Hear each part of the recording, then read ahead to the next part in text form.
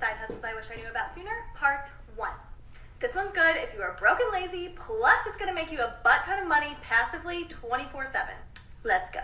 First thing you're going to do is go to Amazon.com and scroll all the way to the bottom. In the section that says make money with us, you're going to click on become an affiliate.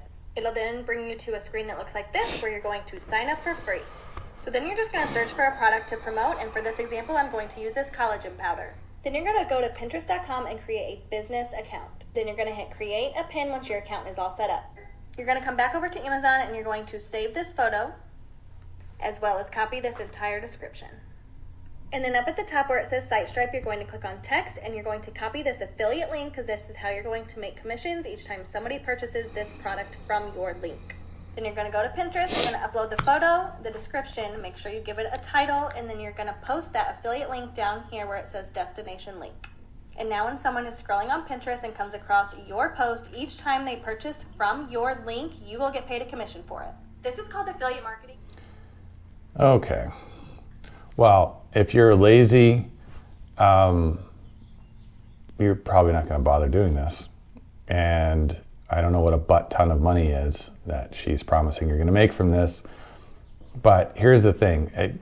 You can write a software script pretty easily to take all kinds of images scraped off Amazon and then post them to Pinterest.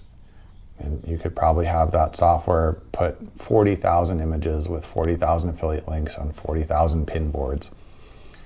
And that's fine. But unless somebody's looking at that and finding it and seeing it and clicking on it and making a buy decision from that, it's not going to make you anything. It's going to take a lot of time to do it. If you're doing it manually, if you can write the software to do it, great. But if you can write the software to do it, so can a million other people. So now you've got a million people with vitamin gummies post to Pinterest. And I would think if I was Pinterest, I wouldn't want all that affiliate spam on my site. So I don't know if there's a regulation where they look at stuff and decide to take it down if it's all just affiliate or if that's breaking their terms of service. Regardless, it's a non-business. It's a copy paste to try to make a few bucks. But if you really want to be in business, start a real business. And if you're not really interested in putting any effort in, then there's no free lunch, there's no easy money, there's no automatic cash flow that makes you a butt ton of money. So to me, this is just sort of a waste of time idea that makes her look like she's giving great value and content, but it doesn't really work.